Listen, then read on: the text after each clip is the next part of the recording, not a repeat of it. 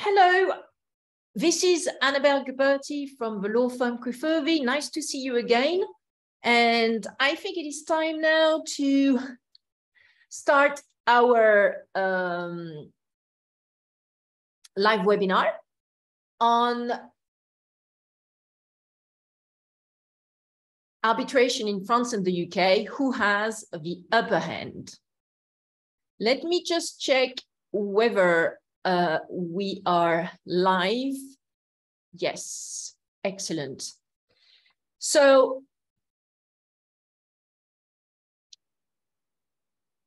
in the aftermath of Brexit, which has made the enforcement of civil and commercial courts judgments from the European Union, from the EU, in particular from France, to the United Kingdom, and vice versa, much more difficult and opaque, the option to resolve disputes by way of arbitration has become much more appealing.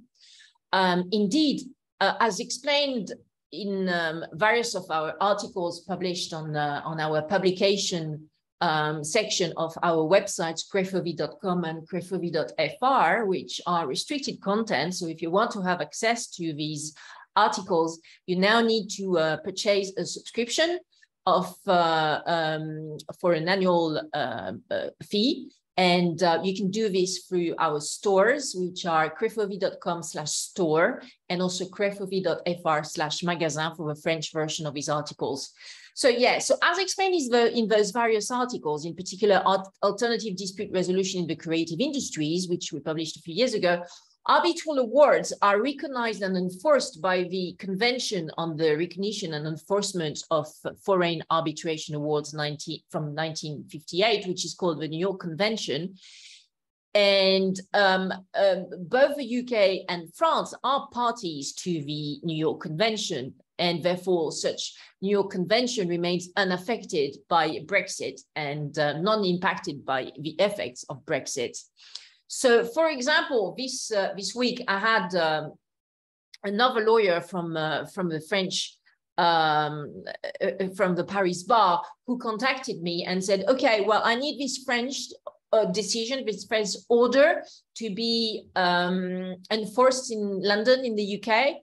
I said, "Great, fine, but we first need to actually do an analysis to check which enforcement regime is going to apply to this order." Because now there are three regimes. There's the pre-1st of January 2021 regime, which is basically the enforcement via the Brussels I regulation. Or there's also the transitory regime, which applies for decisions, EU decisions, which were basically which legal proceedings were started before the 1st of January 2021, but which were then eventually handed down by the EU courts, in particular the French courts, after the 1st of January 2021. So this is the transitory regime. And then there is a post-Brexit regime for basically court decisions, which were handed down after the 1st of January 2021. And this is where it's completely opaque and unclear. So I ask you to have a look at what we set out also in our other article called How to Enforce Your Civil and Commercial Judgments After Brexit. And you will see that it is a very opaque system indeed for these, for all court decisions which were handed down after the 1st of January 2021. So in view of that, of course, arbitration is definitely on the rise because arbitral awards can be enforced through the New York Convention, which is non-impacted by Brexit. And a lot more trade agreements are now contain now an arbitration clause, okay, to have all disputes resolved by arbitration. But how do you do that in practice? I mean, which forum which seat do you choose for your arbitration? Where is it the best place actually to locate your arbitration? In London, in Paris, So this is what we're going to discuss today. So yeah, so it's now easier to enforce arbitral awards from France to the UK and vice versa than to enforce civil and commercial court judgments from France to the UK and vice versa. So who has the upper hand between France and the UK in terms of key features of each country in their respective arbitration systems? In other words, which jurisdiction is best to resolve disputes by way of arbitration? Well, so there are quite a few arbitration institutions in both countries, and of course, it's both capitals, which are the main seats of arbitrations, i.e. Paris in France and London in the UK, obviously. These are not really regional forums. It's usually done in the capital.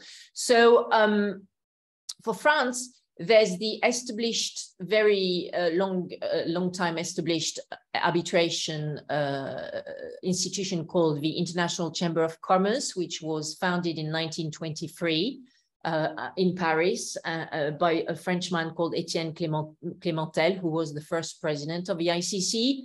And then other institution arbitrations set up shop in Paris, such as the Centre de Médiation et d'Arbitrage de Paris, the CMAP, founded in 1995 by the Chambre de Commerce et d'Industrie de Paris. Then there's the Association Française d'Arbitrage, as well as the, which is not really I don't think that they have a lot of arbitration matters, the Association Française d'Arbitrage. I'd say it's more like a network of arbitrators, to be fairly honest. But, you know, on paper, they say that they're actually an arbitration institution as well. Then you also have the Chambre Arbitrale Internationale de Paris, and the also Chambre Arbitrale Maritime de Paris for maritime law matters, and sea law matters. And also you have the new kid on the block, Delos Dispute Resolution, which seems to be, you know, a very forward-thinking arbitration center. Its website is in English, so that's delos.com, I think, and it seems to be very on the ball. In the UK, it's worth noticing actually that the UK had, adopted arbitration even before 1923, because the London Court of International Arbitration, the LCIA, was actually incorporated in 1892. So it's quite a while ago. And it's actually not long after the UK's 1889 Arbitration Act became law. So the UK has really been a very early adopter of arbitration.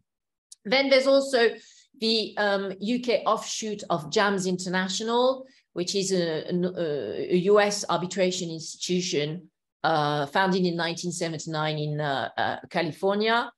And there's also CEDAR, the Center for Effective Dispute Resolution, as well as the London Chamber of Arbitration and Mediation, which is part of the London Chamber of Commerce, LCAM it's called. And there's also Falcon Chambers Arbitration, which is a group of specialty property arbitrators from Falcon Chambers, and also Sports Resolution, which is a London-based dispute resolution institution for sports, founded in 1997. So as you can see, both Paris and London have got either general arbitration centers, such as LCIA, ICC, but also very granular, very specialized arbitration centers, such as the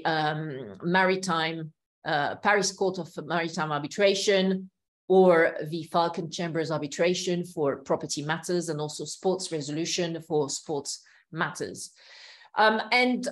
So there are quite a few facilities as well that can be found in the center of Paris and London, where you can actually hold your arbitration hearings and meetings if you don't want to do them online.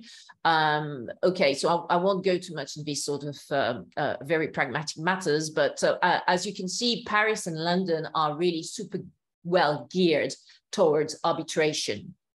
So on this sort of, institutions set up in both capitals, both of them are very strong. So there's no winner in there. Both of them are very strong.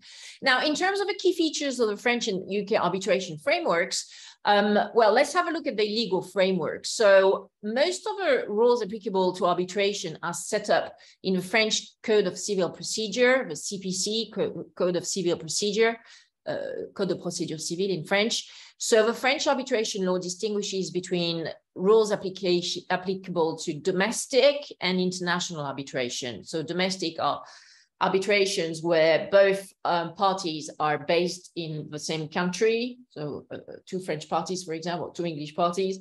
As well, international arbitration contains a cross-border element where one party is from one country and the other party is from another country. And so French law distinguishes between domestic and international arbitrations, and there are certain provisions which only apply to domestic, while others apply to both domestic and international. And this distinction matters actually because the rules applicable to international arbitrations are more liberal, okay? So with regards to both domestic and international arbitration, France created a dedicated judge, un juge d'appui, who has jurisdiction over arbitration-related issues and who acts in support of arbitral proceedings. So such judge may assist the parties in the constitution of the arbitral tribunal if any problem arises, especially in ad hoc proceedings, as the judge's role is limited in proceedings governed by institutional rules. Okay, so the judge will only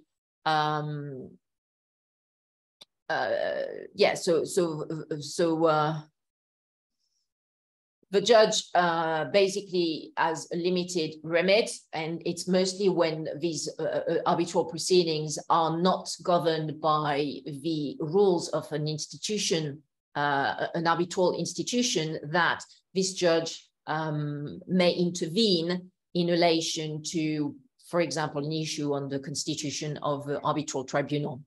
So in addition, the Paris Court of Appeal recently created a dedicated international chamber exclusively focused on appeals against first instance decisions in cross-border commercial matters and some other specific matters such as the annulment proceedings against international arbitration awards handed down in Paris, as well as challenges against enforcement orders in order to ensure coherent case law. So similarly, the French Cour de Cassation, which is the French Supreme Court, systematically assigns such proceedings to its first civil division.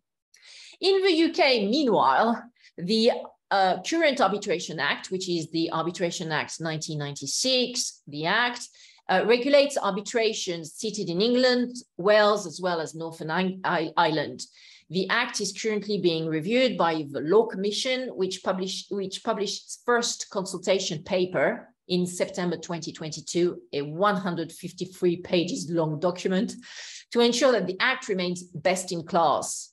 So in this report, it is suggested that reforms relating to confidentiality, discrimination, arbitrators' duty of disclosure, arbitrators' immunity, and other changes and clarifications should be envisaged in the near future to make London an even more secure and efficient seat for arbitration.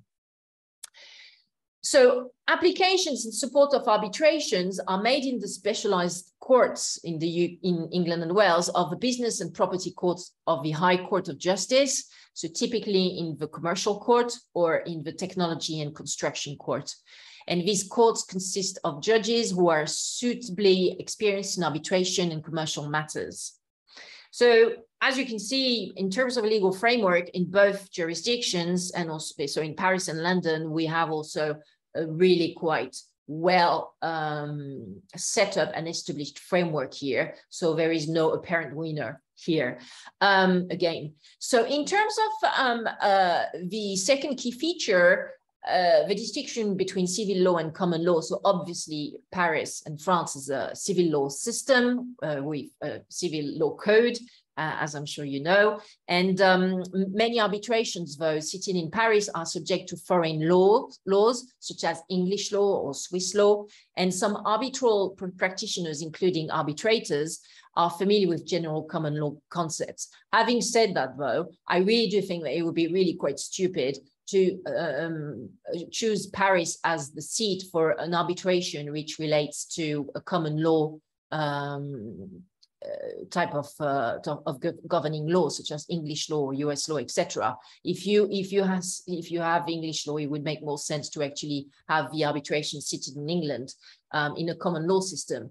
Having said that, though, it's important to note that France, despite the fact that it's a civil law system, does have some capacity to host arbitrations in relation to English law or you know, some US law systems.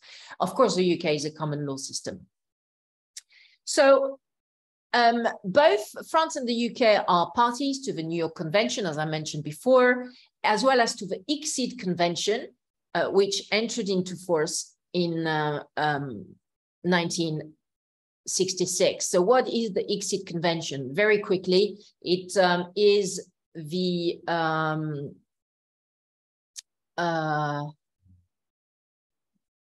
it's a treaty ratified by 157 contracting states, and it relates to disputes between states and other parties, and it's in relation to investments.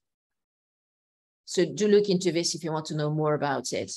In any case, both countries are parties to the New York Convention as well as the ICSID Convention. So no clear winner here. In terms of confidentiality of arbitrations, it's interesting to note that in France, as far as domestic arbitrations are concerned, arbitration is confidential unless otherwise agreed between the parties. So this confidentiality obligation extends to the name of the parties, to the name of the arbitrators, as well as the parties, the arbitral institution, the legal counsels, and the SITs. With respect to international arbitration, no French legal rule provides for a general obligation to confidentiality for international arbitration. Therefore, the parties must enter into a confidentiality agreement or provide for confidentiality in the arbitration agreement, or choose an institution which rules expressly set out that arbitral proceedings are confidential. So in any case, the French Civil Procedural Code provides that members of the arbitral tribunal must keep their deliberations secret, be it in domestic or international arbitrations. And it's quite interesting when you look at the English system, because there is no express provision for confidentiality in the Act, in the Arbitration Act. However, English law generally recognizes the confidentiality of arbitral proceedings, subject to limited exceptions. So, for example, documents used in arbitration proceedings may be disclosed when ordered by the court, or in cases where such disclosure is necessary for a party to establish or protect his or her legal rights. In the report established by the Law Commission I just mentioned before, the Commission proposed that the Act should not codify English law on confidentiality in arbitration, concluded that it is an area best left to be addressed by the courts. And this is for two reasons. The first is that arbitration is used in a variety of instances, and there is a trend towards transparency in some types of arbitration, such as the investor-state disputes that I mentioned, which usually are ICSID arbitrations. And also the second reason is that existing case law and confidentiality is still evolving and not yet ready to be codified, according to the Law Commission. So no change here in the future. And therefore, again, for the UK system, if the parties want to have confidentiality, they must be sure that they have entered into a confidentiality agreement, or provided for confidentiality in the arbitration agreement, or chosen an arbitration which rules expressly provide for confidentiality of the proceedings. So on this point, I would think that French rules are actually more protective for the parties in terms of confidentiality. Because, hey, let's be honest, another reason why parties would select arbitration is for the confidentiality. So, yeah, it seems to me that the French laws are here more protective for the requirement of confidentiality from the parties. So what about another key feature, which is the ability to hold meetings and or hold hearings outside of a seat and or remotely? I mean, of course, in the aftermath of COVID, I'm sure know that now many more meetings that used to be conducted in persons are now conducted online through Zoom or Microsoft Teams. It's the same with hearings, you know, in IP institutions such as the EPO, etc. And can this trend continue? Okay, before it was taken as a case of force majeure because of the pandemic, but now, hey, everybody finds it way more convenient and also cost saving. So is it okay to still go on, even though the force majeure aspect has now receded? Well, if with respect to the ability to hold meetings or hearings outside of a seat or remotely, nothing prevents them from being held under French law.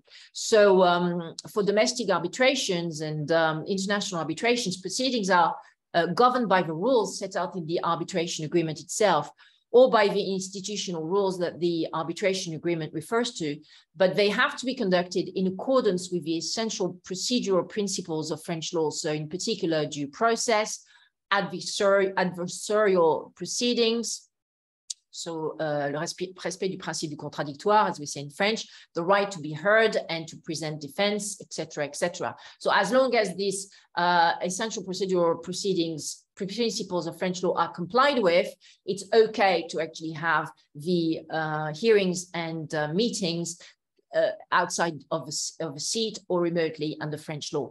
And in relation to the English system, well, under the Act, the parties are free to hold meetings and or hearings outside the seat. This also applies to remote hearings and meetings. So it's really flexible under English law. Cool. So they seem to be on a par on this flexibility in relation to remote hearings. Then another key feature is the ability to claim costs incurred for the arbitration as well as interests. Well, yeah, so arbitrators may award interest on any monetary claim, which will be added to the principal upon enforcement in France. So under the French Civil Procedural Code, interest at the French statutory rate will automatically apply and be added to the principal in any rate when the enforcement of an international award is sought in France, unless moratory interests have already been granted under the arbitral award. So there is no legal provision limiting the jurisdiction of the arbitral tribunal to hand down a decision on costs incurred in the arbitration, including counsel and experts' legal fees. So therefore, the parties may claim before the arbitral tribunal for costs included in the scope of the arbitration. In England and Wales, an arbitral tribunal also has the power to award interests, simple or compound, as it considers appropriate, subject only to the freedom of parties to exclude or limit this power. And similarly, the successful party will be allowed to claim a reasonable amount in respect of all costs reasonably incurred. So yeah, there might be a pre-dispute agreement that where the parties have decided on the allocation of costs, but such pre-dispute agreement cannot say that only one party must pay the cost of the arbitration regardless of the outcome. That would be a null and void pre-dispute agreement. So to summarize, in France as well as in England and Wales, it is possible to claim for reasonable costs as well as interests, and like one would do in litigation with the courts. So now let's have a look at another key feature of these two jurisdictional systems for arbitration, which is the statute of limitation for civil claims.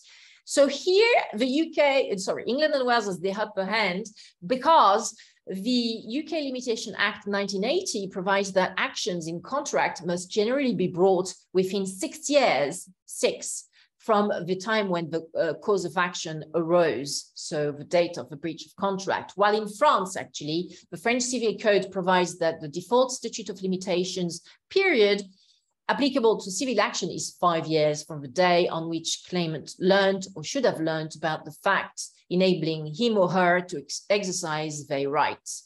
So in contractual matters considered as such, 5-year period starts to run from the date of occurrence of a damage. 6 years in the UK, 5 years in France. I'd say that the statute of limitations is better for the party in England and Wales.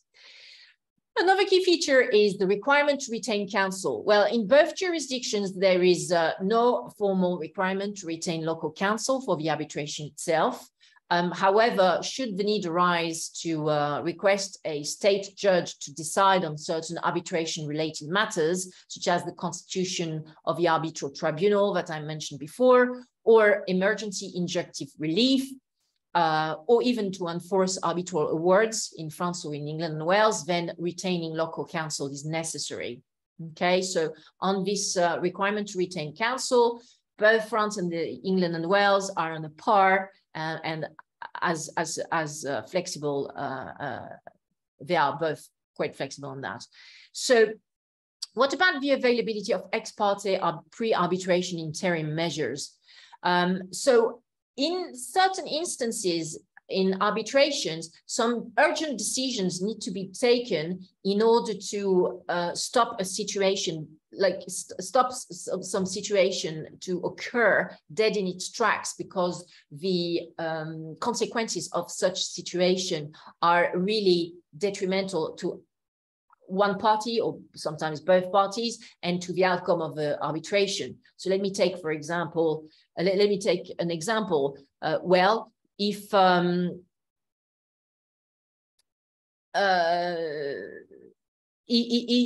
party is has got an account and in France or in England and Wales, and this party, because it has a view that there's going to be an arbitration and doesn't want to have to pay potentially any damages to the other party, so this party starts to clear the account located at the seat of the arbitration and move the funds elsewhere in the world.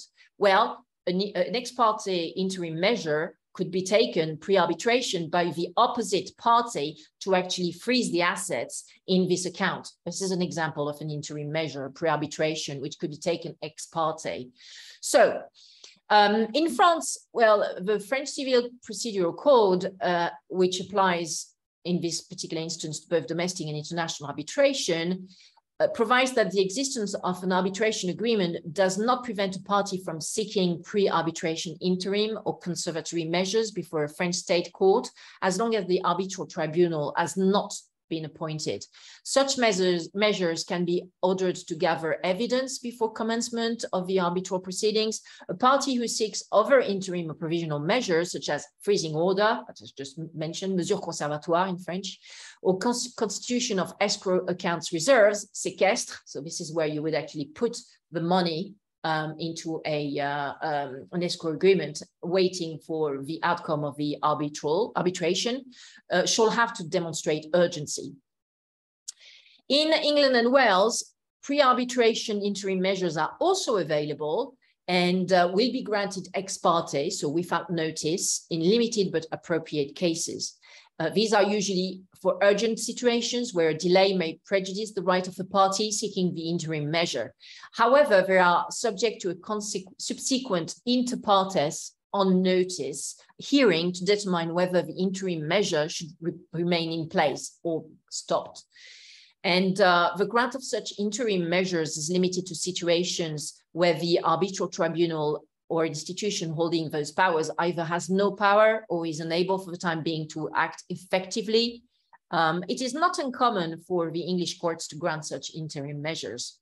So on the ex parte pre-arbitration interim measures, both France and England and Wales have an appropriate system for the parties to be able to hold on to the other party's assets pending the outcome of the arbitration.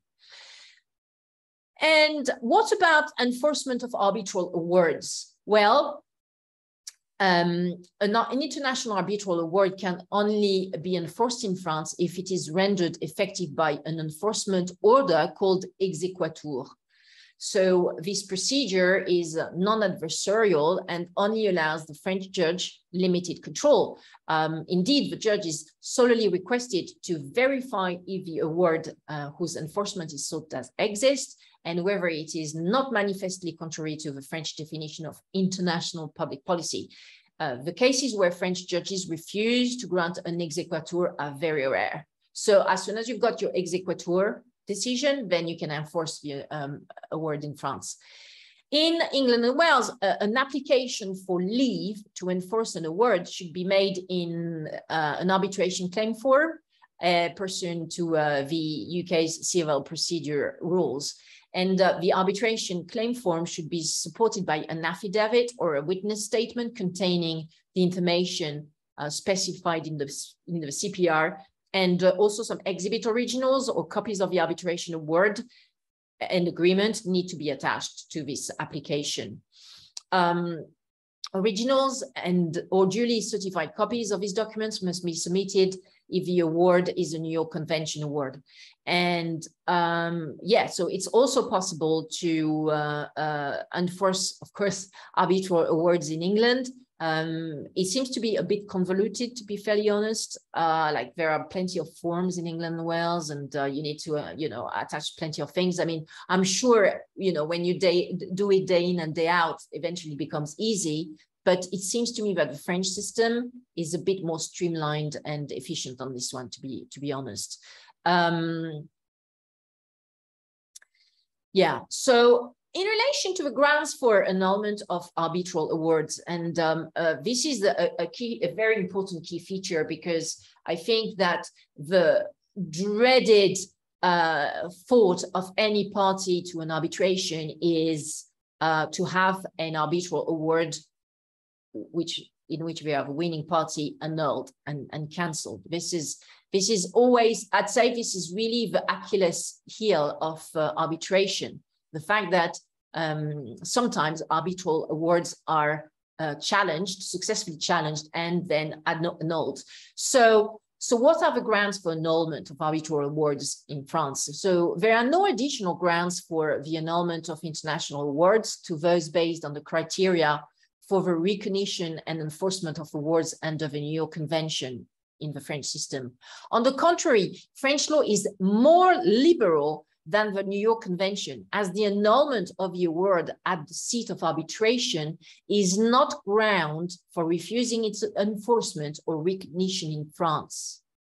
Unbelievable. Yet, the French courts would agree the enforcement of an award, even if it's been successfully challenged at the seat of arbitration.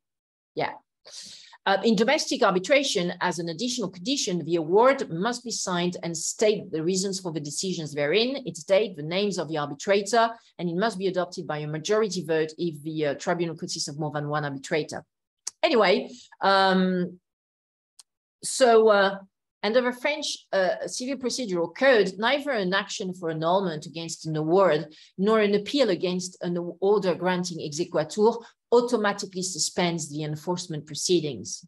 However, a party may request suspension or adaptation of enforcement by filing a petition with the first president of the Court of Appeal or the judge in charge of managing the proceedings, the juge conseiller de la mise en état, once such judge is appointed by the Court of Appeal. In order to succeed, the applicant must demonstrate that enforcement is likely to lead to manifestly excessive consequences, which means that the enforcement can lead to, for example, the debtor's insolvency or a serious risk of non-recovery of the funds in case the award is annulled and or the order granting executor is reversed. So really interestingly, under the French system, even if there is an action for annulment going on against an award, this is not going to automatically suspend the enforcement proceedings. In the UK, another important point about France, contrary to the vast majority of other jurisdictions, the annulment of an award at the seat of arbitration is neither a ground nor a significant factor to prevent such award from being recognized and enforced in France. So French arbitration law considers that the award is not attached to the seat of arbitration, but rather forms part of an arbitral legal order distinct from state jurisdiction's legal orders, and that its annulment at the seat has no impact on its validity. This is a very, very forward-thinking and also independent approach. And indeed, England and Wales does not do that. With respect to grounds for annulment of awards additional to those based on the criteria for recognition of enforcement of awards under the New York Convention, the Arbitration Act, allows the courts to annul an award where it has been successfully appealed on a point of law arising from the tribunal's award, and only where the court is satisfied that it would be inappropriate to remit the matters in question to the tribunal for reconsideration. And this point of law in England and Wales is limited to only questions of law of England and Wales or Northern Ireland. So a party can therefore only appeal where the law of England and Wales and Northern Ireland was the law applicable to the merits of the dispute. Annulment proceedings do not typically suspend enforcement proceedings, also in England and Wales. The English courts do have the power to adjourn an enforcement action where there is an ongoing annulment proceeding at the seat, but this is not automatic. As a condition of adjournment, English courts may impose an order for security on the party seeking adjournment. So having said that, though, English courts will generally abide by a decision on annulment made by the supervisory court at the seat of arbitration. So it's a very different approach than the French one that I discussed before. As such, English courts will usually refuse enforcement of an arbitral award that has been annulled at the seat. However, in limited situations, English courts may depart from this approach, for example, where the foreign court's set-aside decision was so extreme and incorrect as to be open to that foreign court acting in good faith. This indicates that there is a very high hurdle that must be met by a party seeking the enforcement of an award which has been annulled by the court of the seat. So to conclude, while both France and England and Wales seem to have established sturdy and strong legal frameworks to organize arbitral proceedings and empower arbitrators to hand down the arbitral awards, France seems to have the upper hand, really, in terms of enforcing awards, arbitral awards, no matter what, on its soil, and also in terms of confidentiality I mentioned. Indeed, the UK seems more squeamish in case foreign awards have been annulled at the seat of arbitration. And one good thing for the UK, which is best than in France, is the statute of limitations for breaches of contract. Yeah, 6 years instead of 5 in France. So this is where the England and Wales wins. But for the rest, I think in terms of enforcement of the awards, it seems that France is a more pro-arbitration system. So it is possible that the upcoming reform of the Arbitration Act will reinforce the ability of parties to enforce arbitral awards in England and Wales once the findings of the Law Commission set out in the report are put in place. So let's watch the space. In the near future. Let's see whether England and Wales manages to improve its system and its independence as well in relation to enforcing arbitration awards, even those which have been successfully challenged at the seat of the arbitration. And yeah, thank you so much for being here, for listening to this talk. It's been lovely to join you all. If you want to read a as I said, a recent version of this on this topic on who has the upper hand, between France and England and Wales for arbitration matters. Do have a look at our publications on our websites, crefovi.com and crefovi.fr. It's been lovely. Thank you so much. Bye now. Bye.